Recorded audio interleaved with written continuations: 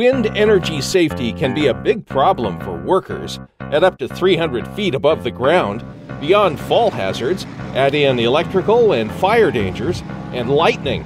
Other industries can learn from wind energy safety measures. Hello, I'm Dan Clark of The Safety Brief, tackling health and safety hazards in today's demanding industrial and construction work sites. Compliments of Creative Safety Supply. Go to creativesafetysupply.com and use coupon code BIG10. That saves you 10%. The wind energy industry has skyrocketed in the past 15 years. Wind turbines are popping up like big steel daisies. These machines pose unique hazards. Workers must be trained to avoid serious accidents. Most wind turbine jobs must have 2 people. That's an OSHA rule. Fall hazards. Do a fitness evaluation of every climber every time. The newest turbines have elevators or climbing assist equipment. Older towers have a ladder, and it may take 30 minutes to get up there. Appropriate personal fall arrest systems have to be worn properly. Many cases of workers falling involve wearing the gear but not attaching it to the appropriate anchor points or ladders.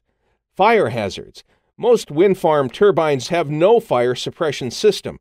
Quick escape descent devices are very important in case of a fire. Weather, lightning strikes, storms, and wind can be a big problem. At offshore wind farms, weather can be an even bigger challenge. Falling tools. This hazard may be obvious, but it's often overlooked and can pose a significant threat. Electrical hazards. Since a wind turbine's job is to produce electricity, there is the danger of electrical shock, arc flash, and burns. Don't work on live equipment. De-energize the system. Use lockout-tagout. Confined spaces. Work performed in the nacelle, the brain of the turbine, which contains the control system, gearbox, and generator, is considered confined space work. Air monitoring and work plans are a must. Ergonomics. Workers must often climb very tall ladders repeatedly. This can lead to fatigue and strain. Training should cover all of these hazards and include emergency plans for fires and severe weather. Plans should include rescue operations. What happens if someone is injured while servicing a turbine?